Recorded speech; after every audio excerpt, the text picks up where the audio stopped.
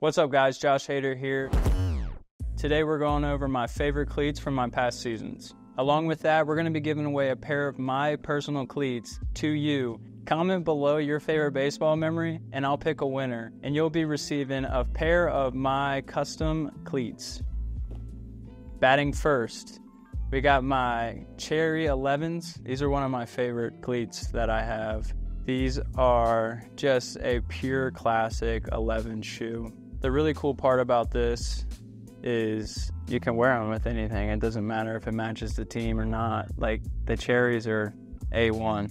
Yeah, the inspo behind these are one of the 11s. I'm a big fan of the shoe, and these were just one of my top 11s colorway that I've ever seen, and I figured, why not make them into cleats? Yeah, it's just a beautiful shoe.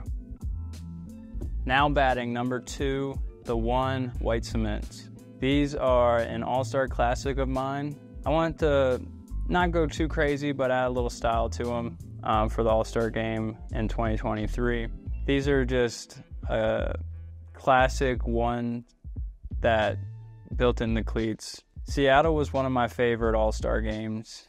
Just the weather was perfect. It was the first all-star game we actually won, which was really cool to be part of. Diaz came and hit a home run in the middle of that game that put us over top, and it was just fun watching everything go through, meeting new guys. Yeah, this is just, it brings me back to memory lane of that moment.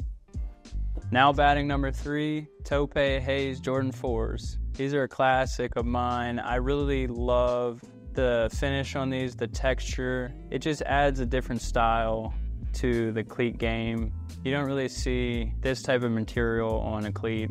With how much the dirt and wear and tear, these really lasted pretty well, and when the lights hit it in a certain way, it just makes them shine. My favorite memory of these are just my 2023 season, one of my best seasons of my career, and these were along the way with me. I switched them up a lot, but these were the ride or dies for most of the games.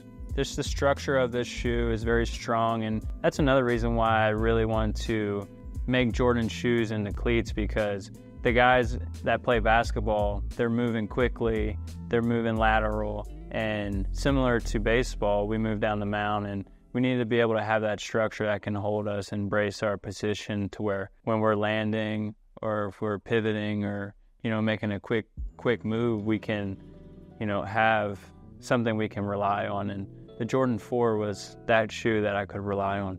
So the really cool thing about these Jordans is how they're made. So originally they're just a regular Jordan sneaker, and our great friend Govern, he swaps out the soles and makes them into a cleat, and he'll take the Nike Zoom Huarache cleat bottom and he'll glue them on the base of a Jordan shoe. The really cool thing about this process is they're so custom to the shoe, and the detail that goes into making these are high quality. They last for a long time, and that's really one of the things that worried me going into the sole swap was, will it be able to hold how I pitch? And for me, I have a lot of torque from the ground up, and just having the confidence that these shoes can hold up and give me more power from the ground, gives me a consistent motion and force from the dirt, is all I could ever ask for. So shout out to Govern for making these.